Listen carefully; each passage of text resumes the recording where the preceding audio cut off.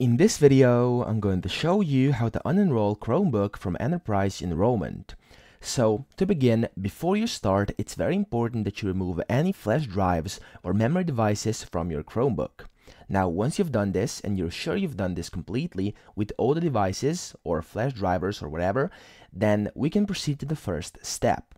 Now, the first step would be to press the Escape plus Refresh plus Power key. Now, the Refresh key is the fourth key from the left on your Chromebook. So as you can see, this one over here, if you go at the very top left, 1, 2, 3, 4, the fourth one is the Refresh key. It should be like a swirly arrow, so this one over here.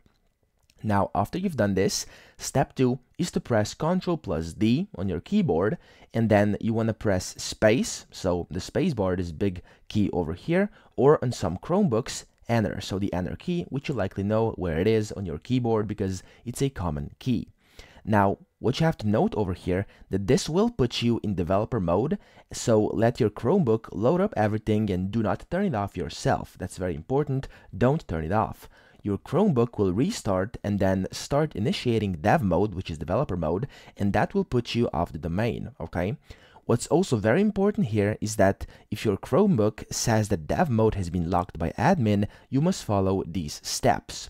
So, if you see that dev mode is blocked, don't turn off your Chromebook. It will take you back to register your Chromebook again. Do not go through this process. Instead, try pressing Escape plus Refresh plus Power again.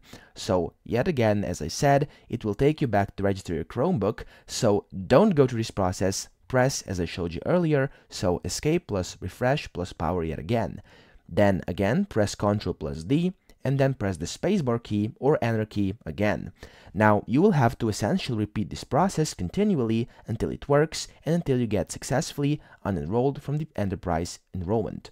Now, what you also have to note over here, that is your Chromebook will restart again and hopefully load everything and boot you in dev mode, which means that you will no longer be registered under that school's domain and you can get full functionality out of your Chromebook, okay? But I also must warn you that only do that in case you have the permission to do it, and yes, if it makes sense to do it, of course, don't do it just because you're trying to kind of get out of there, okay? So, yeah, that's pretty much it. That's how to unenroll Chromebook, and I hope this video helped you out. If it did, please subscribe to the channel and help me out as well.